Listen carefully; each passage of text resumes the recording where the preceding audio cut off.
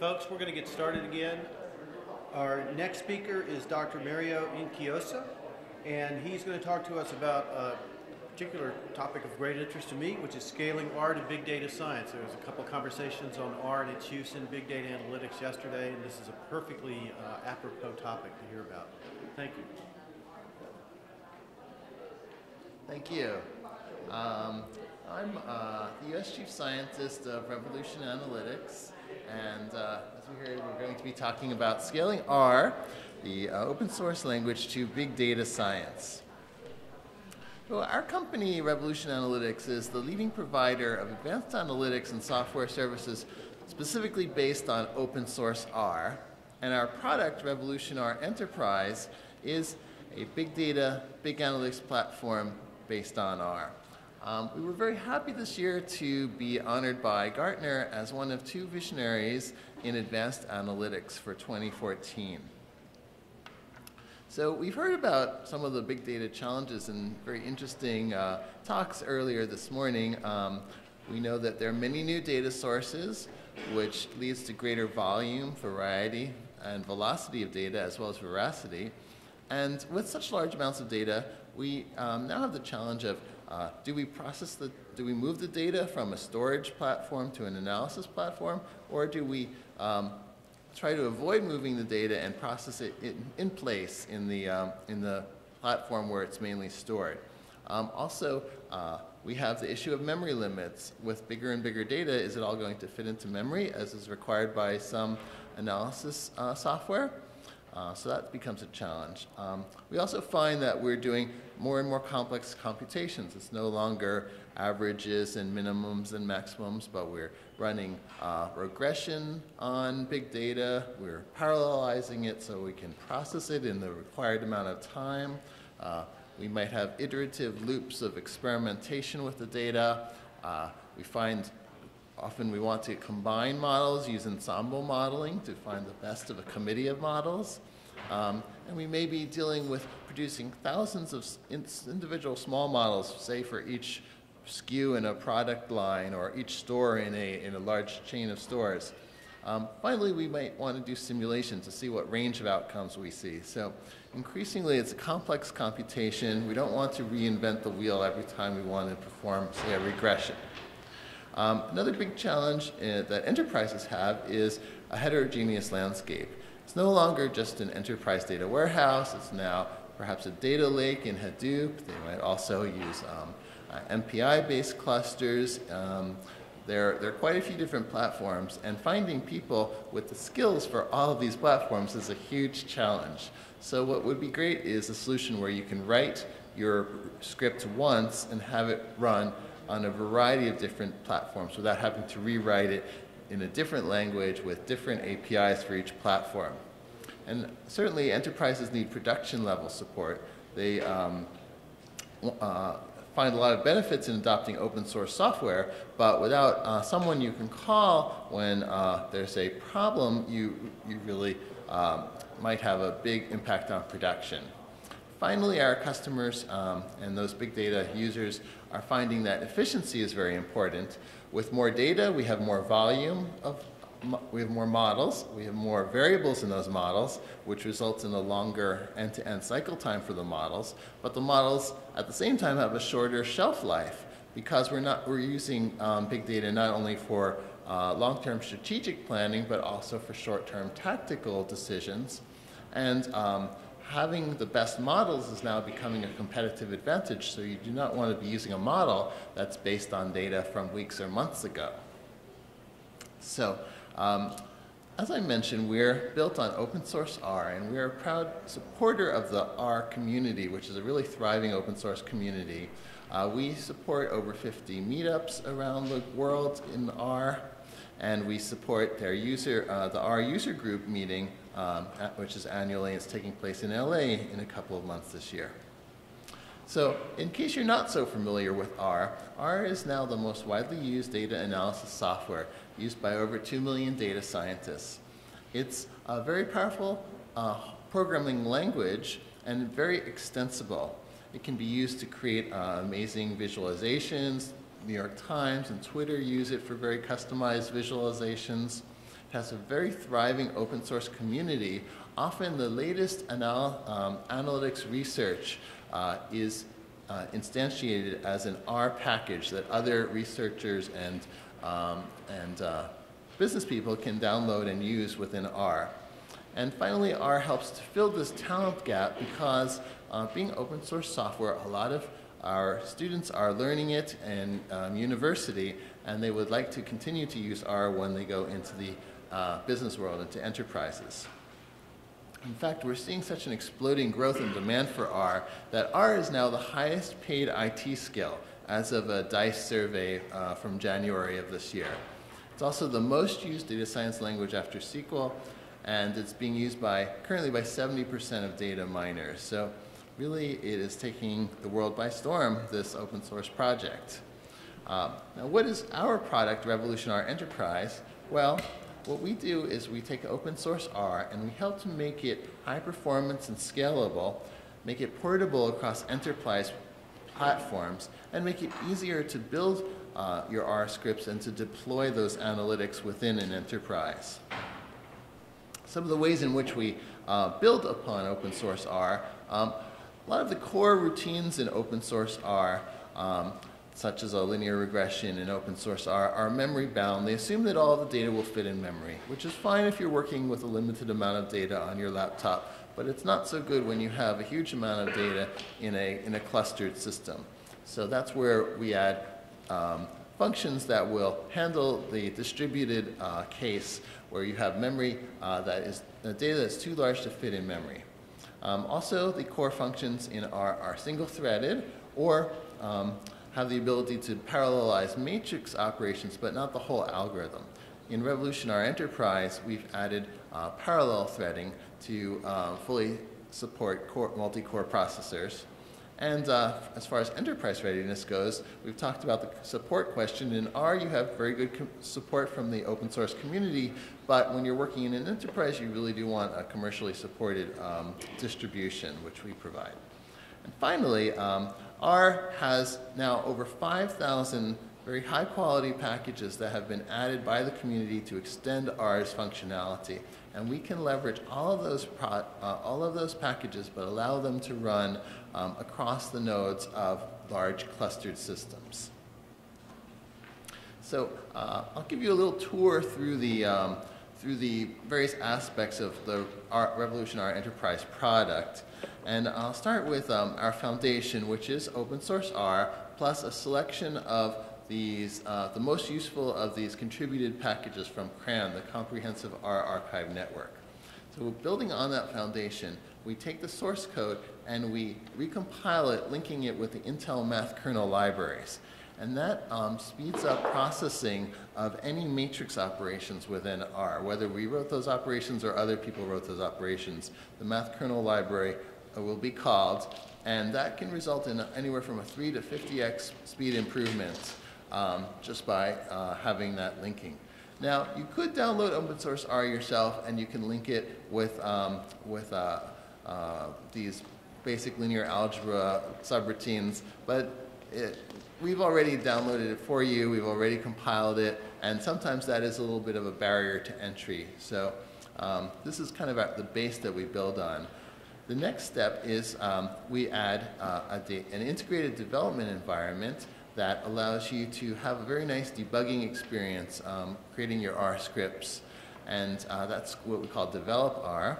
And we've also created something called Deploy R, which is a web services SDK that allows you to integrate R within your enterprise. So it implements web service APIs, allowing R to be called by other enterprise applications and by web-based applications. And finally, I'm going to focus mostly on the routines that give us the scalable analytics. And those are these three boxes here, the Scale R, which is our scalable routines, Connect R, our set of functions that allow the scalable routines to work with data from a variety of data sources, and Distribute R, which allows these scalable algorithms to run across a variety of distributed platforms.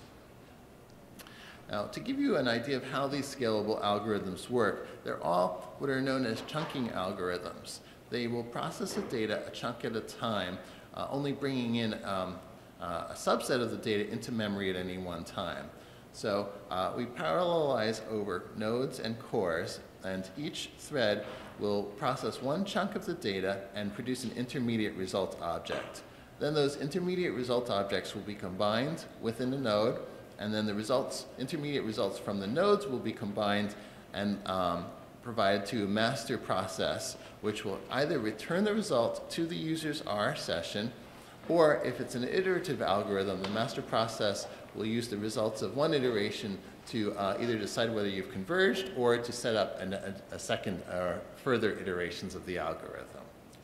So that basically is what we call our parallel external memory algorithm, or PEMA. This is the chunking algorithm. And basically, to implement one of these PEMAs, we have to write 4 functions: an initialize function, a process chunk function, which is somewhat like a map function in Hadoop MapReduce, an aggregate function, which is similar to a reduce function in MapReduce, and a finalize function. So we've written all of our parallel algorithms in terms of these 4 functions.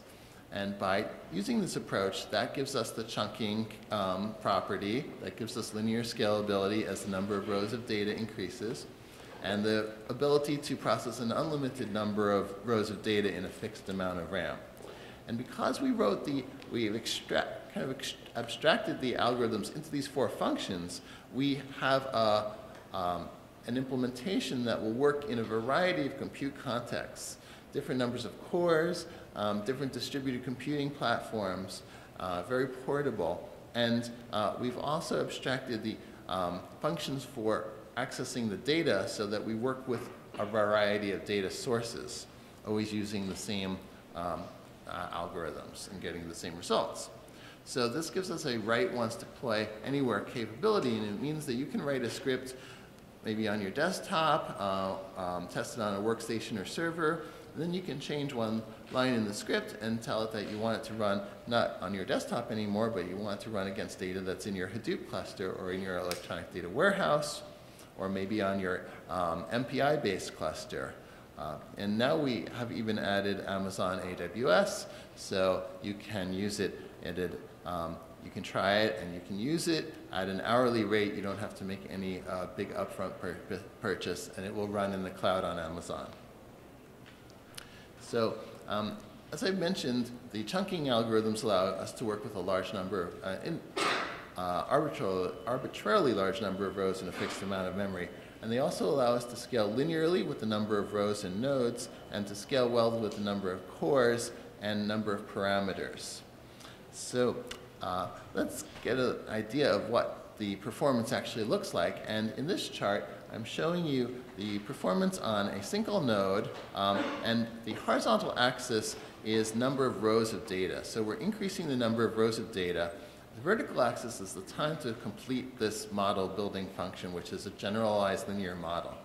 And I'm comparing in blue the GLM function, generalized linear model function, that's provided with open source R.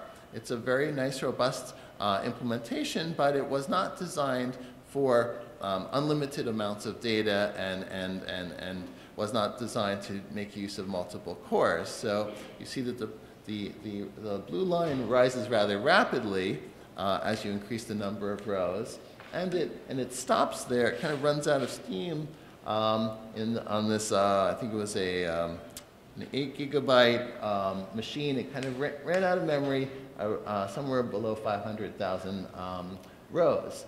In contrast, our algorithm that is running the chunking algorithm and using all of the cores of this 4-core machine is shown by the red line. We're seeing much faster performance and much more scalable performance. This chart shows results out to 5 million rows, but you could literally go to over 1 billion rows on a single node machine like this and see very good performance using the GLM function that is included with Revolution R Enterprise. Another scalability chart now, instead of looking at number of rows, we're looking at number of nodes. We're adding more nodes into our cluster, going from a one node to 5 nodes. And we're actually seeing a speed up of 9x by going to 5 nodes, which is a super linear speed up. And that's because when we add nodes, we're also adding memory. And although we don't require the data to fit in memory, data is cached in memory. And on iterative algorithms such as logistic regression, which is shown here, if you have more aggregate memory in your cluster, more of the data will be cached, and you'll save time the second and third and fourth time you have to go back to your data. So that shows their excellent scaling with increasing number of nodes. One final comparison with an even larger data set. This was a logistic regression performed on 1 billion rows of data, and SAS published a benchmark where they were able to complete the logistic regression in 80 seconds, working with data that had been preloaded into memory. That was run on a rather large system with 32 nodes and 384 cores and a total of 1.5 terabytes of RAM, because the data in this case did have to fit in memory. We decided to see how Revolution, our enterprise, would perform on a similar benchmark. So we created 1 billion rows of data, ran it on our small 5-node cluster with 80 gigabytes of RAM, and we're very pleased to see that even reading the data from disk, we were able to get an excellent speed of 44 seconds. So we did very well in absolute terms, and in relative terms, we were beating the SAS benchmark with a fraction of the amount of hardware. The cost savings is viable there. So how do we get such great speed? Well, I don't have time to go into a lot of detail, but partially through efficient algorithms. We've written the core of these functions in C++, so the R package then calls C++ functions, which use templates for great efficiency. And we have a very efficient file format for storing the data. We can read from databases and text files, flat files, but we also can import data into a binary file format we call XDF, which allows very fast access. And now that I've told you a bit about our platform, I'll just wrap up by briefly describing the range of functions we offer. We start with data preparation functions like the data step function, which allows you to transform your variables or create new variables, recode variables, and import from other file formats like SAS and SPSS or ODBC for databases. Then we have our descriptive statistics, allowing you to compute things like minimum, maximum, and mean. And then importantly, we have big data versions of median and quantiles, which parallelize. Then we have statistical tests, sampling, and finally we get into the more sophisticated predictive statistical modeling for big data, including various forms of regression, linear regression, generalized linear models, and logistic regression, which is really popular for classification. We also support classification and regression trees and forests in big data. We support visualization via histograms. Histograms are a really good way to get a summary of an arbitrarily large amount of data. ROC curves are essential for determining whether your model is really good at predicting on data that it hasn't seen before. And finally, when you have many, many variables, you may not want to use all of the variables in the model. So we have variable selection routines such as stepwise regression. And we do have the ability to run simulations, Monte Carlo simulations using independent streams of parallel streams of random numbers. And within these simulations, you're not restricted to the functions that we've parallelized. Within a simulation, you can actually use any open source R function or any open source R package and have it run in parallel across your cluster or parallel computation system. And then finally, we offer machine learning algorithms like k-means clustering, and I've mentioned the decision trees already.